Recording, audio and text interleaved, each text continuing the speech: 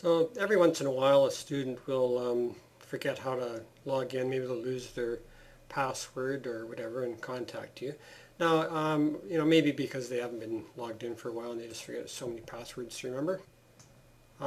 They can actually help themselves. If you notice underneath the login here, there's a lost password link. So they just have to click that, and this screen will come up, and they do is either they enter their username if they remember it, or their email address. If it has to be the same email address that they use to create their account. So once they've done that, they just click OK, and they'll be sent an email. It looks something like this. It just basically says that someone's trying to change their password, and they just have to click this link here to confirm that they really did want to change their password. And it'll take them back to the site, or at least it'll confirm it, and then they'll get another email with a temporary password, and they can then log in and change the password to anything they want.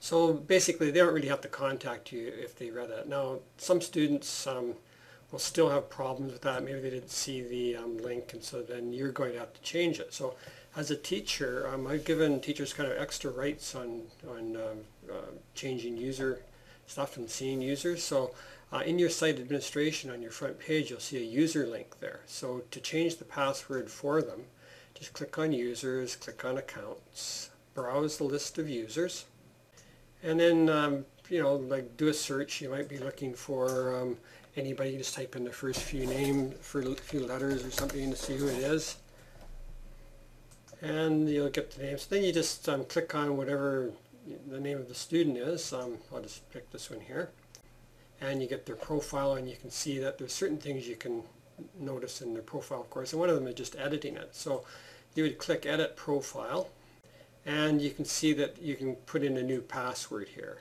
The unmask is just so you can read what you're typing. So whatever. And the force the password change would be you're going to send them an email now and say, okay, I've changed your password to Bob. When you log in, it'll ask you to change your password. If you don't tick that box, then it won't, and their password will always be Bob. And it's simple as that. Hope that helps.